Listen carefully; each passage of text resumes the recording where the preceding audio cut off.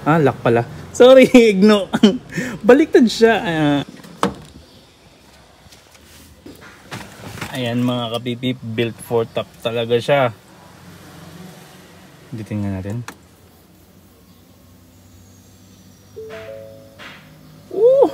Ajar.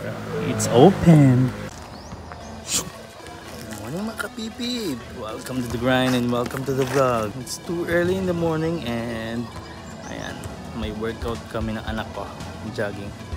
Say hi. Say hi to the kapipi viewers. Come on na. So ayan, nagja-jogging si Mrs. at saka yung sister-in-law niya. So I'm left with my kiddo in a carrier. Maganda talagang dalhin si Monty kasi nadadala mo siya kung saan saan. And this is not just a luxury car, by the way. SUV should never be like that. It should be used as well for off-road or for something sporty. So yung kulay at saka yung paint ni Monty, it may have a, you know, a luxurious type, pero pagdating sa wheels niya, sa tires niya, it's off-roading. So gamit na gamit talaga siya kung saan, and we'll be traveling very very soon. Even though it's just nearby here, we'll be traveling. So I gotta have this kasi medyo kanina pa ako. Sure na hindi sila matutuluan kasi sobrang init ng kape mga kapipi. Take precautions all the time. Drink your coffee nicely. And what are you trying to say? You wanna take a walk na? You wanna get warmed na? Ah, sige, let's take a walk na. It's really cold out here. Ano sabi ka, baby?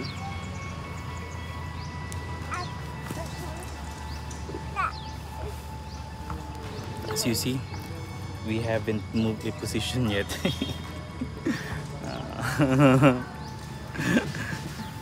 Nagsa-self-fat burning kami sa aming suot, so hindi na kailangan mag-jogging. And we're still not working out. I let my wife and her sister-in-law work out, but we're still here chilling, diba? Mas masarap mag-chill eh. Bakit kailangan mo mag-workout? Bakit kailangan mo mag-workout?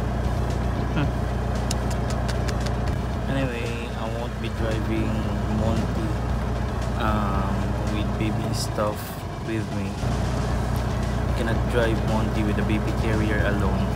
Wala kaming seat for baby. I don't think that the old Monty is also fixed. So chill lang kami dito. Chill tayo, diba? Chill tayo. At lakas ng turbo. So this is how loud Monty is when you're opening the window.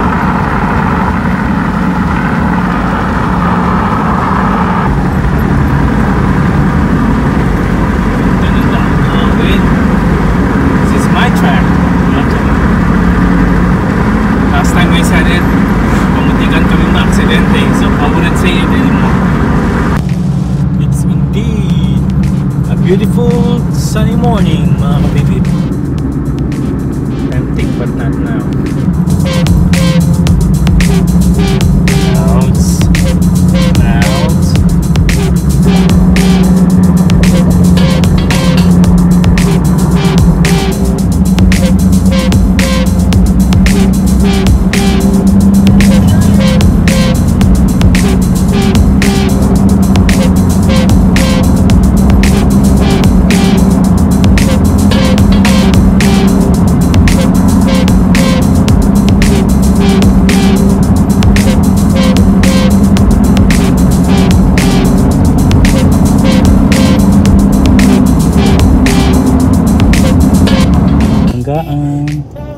Sana walang nayupi, sana gasgas lang.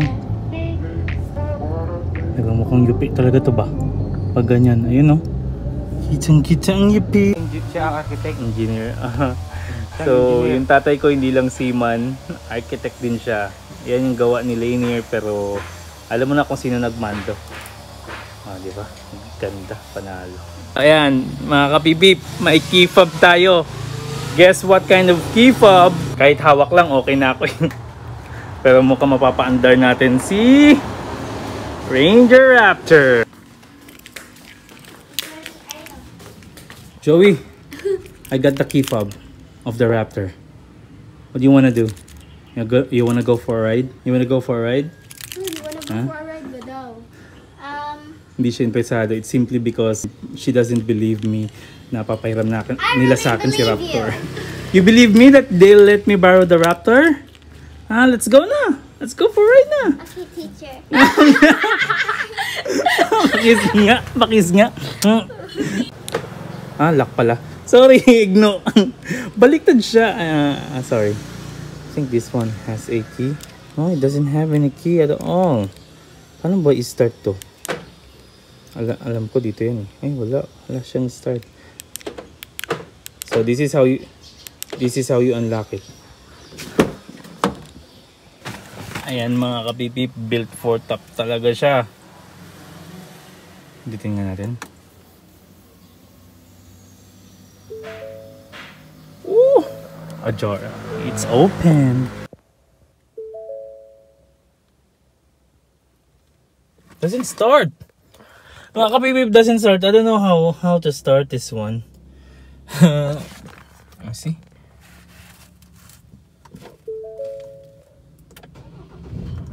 Whoa. So it started already. The sound sounds great. I mean, for yung tambucho niya parang maganda. Parang hindi naman stuck. And you're hearing that sound again. It sounds great for me. Bakit marami nagre-reklamo sa tambucho niya? Stuck pa rin. So if you guys don't know, this is a 2018 Ford Ranger Raptor. So sa tingin ko iba ata yung size ng gulong. I'm not quite sure. Comment down below kung tama ba ako. And metal. As you see, ito useful to. Sinadya talaga nila may ganito. And the lights, all good kapag umaga. And I think yung pasukan ng hangin niya dito, it's built exactly like that para sa paguran kumbaga. Pasok tayo, drive na natin. Drive na natin.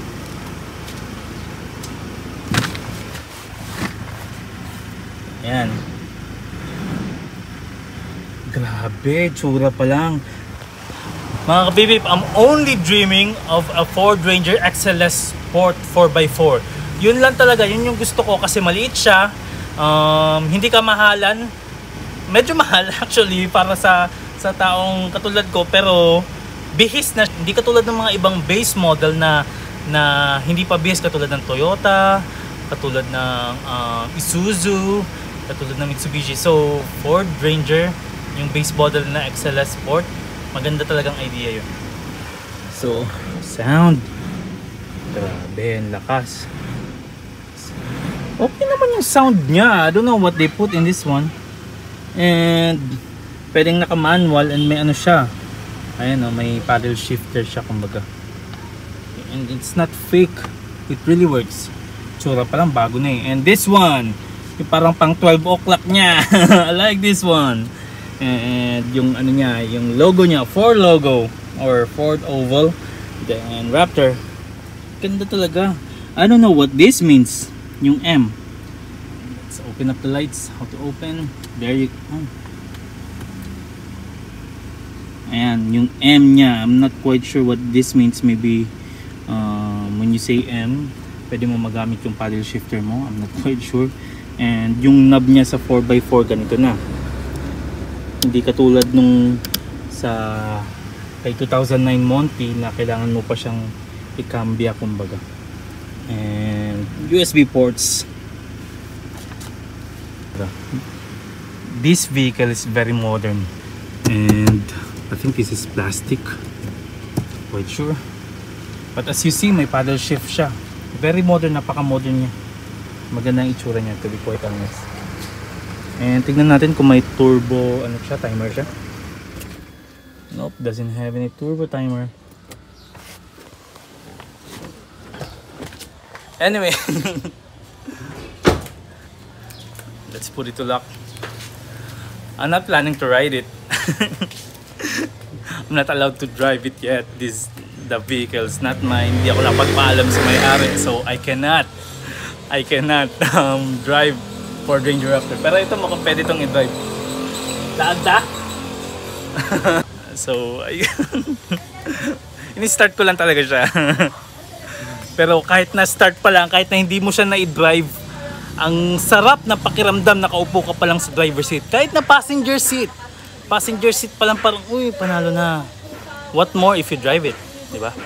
So, parang ang sarap magsikap na bumili ng Ford Ranger Raptor instead of just dreaming of a Ford Ranger XL Sport 4x4. So, let's see. Anyway, bye for now, Raptor. kapag afford ko, saka na. Pero I'm still dreaming of a Ford Ranger XLS Sport 4x4 kasi like I said, mura siya, katulad ng aking Rusi Classic 250, mura pero may itsura. Yun naman yung okay sa akin, yung tipong it takes you from point A to point B and may itsura na siya, hindi mo na kailangang ipang rock and roll. And si Ford Ranger Raptor napaka overkill for me kasi malaki siya, mukhang hindi siya pwede sa singitan. And nasubukan ko yung mga drivers ng mga Ford Ranger Raptor. I'm so sorry kung ma-offend kayo sa sasabihin ko, pero pagdating sa cornering parang hirap sila na makipagsabayan kay Monty. Si Monty kahit na ganun ka-heavy yung wheels niya, yung tires niya, okay pa rin, it's still okay to handle. What more kung nakastock si Monty, di ba? So that's all I have to say. And I challenge you na sana you should dream big. Ford Ranger XLS Sport, maganda na yung itsura and mura pa. Very practical sa Pilipinas. Nasa Pilipinas po tayo, nasa third world country po tayo. So para sa akin di practical si Raptor and medyo overkill siya kumbaga. And hopefully I can afford, if I can afford I would buy. But I'm still gagging for the Ford Ranger XLS Sport 4x4. So let's see. Uwi na kami mga kapipip. I'm so sorry kung medyo na-disappoint kayo. Hindi talaga pwedeng paggamit sa akin si Raptor. Pero soon, kapag pwede na, I'll make sure that I'll make a vlog about it. Tingnan nyo naman to. Malupit na yung araw sa magandang bundok. Kaganda ng Pilipinas talaga. Ganda. Sarap umuwi sa ganitong lugar. You're not a proud Filipino, something's wrong with you. Look at that. Kalikasan mga kabibib. Alright, so before this vlog is over, bago ko na naman makalimutan i-shoutout yung mga dapat i-shoutout. Big shoutout nga pala kay Kuya Gilbert. Big shoutout na rin sa aking mga Lady Kapibib viewers na si Yana. Big shoutout na rin kay Yeye, kay Mariel. Nagbenta siya ng turo, napakabait na bata, working student, kahit na mayaman naman. And big shoutout na rin sa aking pinsan na si Seiya, na sinusuportahan ako sa mga gusto kong gawin palagi. Yung food vlog natin, Seiya, darating yan, huwag ka magkalala. I'm looking for Donald's drive-thru here. Gusto ko mag-McDo. I-google ko na ba? Medyo nalilitaw na ako eh. Or walang McDo dito. So I found a McDonald's outlet in this area. And gusto ko mag-fries. Gusto ko yung shake fries nila. I'm not a big fan of McDonald's, by the way, to be quite honest. I'm more of a Jollibee guy. Kaya yung mukha ko naging Jollibee na rin. Pero when it comes to unique products like shake fries and iced coffee or McCafe ba yun, definitely I'll go with This is not a paid sponsor, by the way.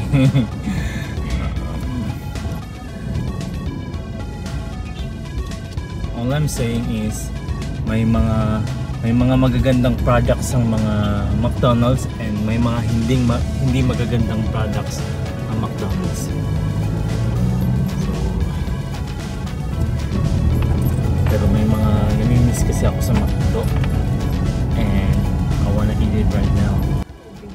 So ayun, so drive-thru na ako. I'm so excited. Look at that, mga kapipip. Sobrang ganda talaga ng Pilipinas, mga kapipip. Kasing ganda din ng aking mga viewers. Charot.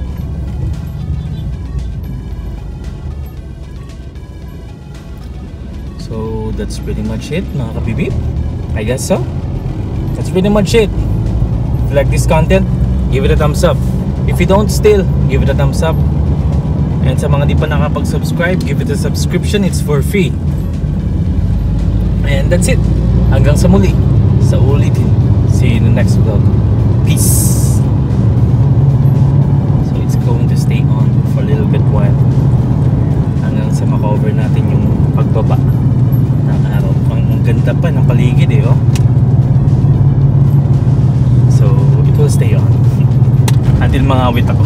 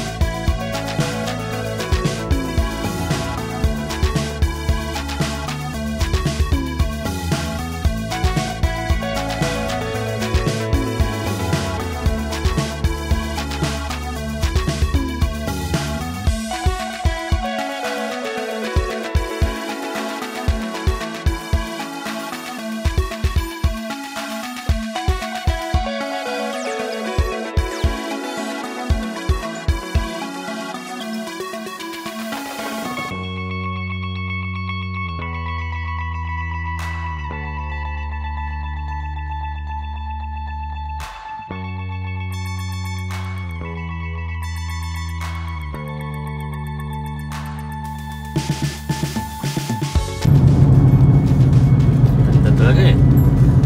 Sorry, just can't get enough. Sasalita yung anak ko sa likod. Ano yung stuff? Pakita mo naman sa kanya yung sunset. Ang ganda ng sunset eh.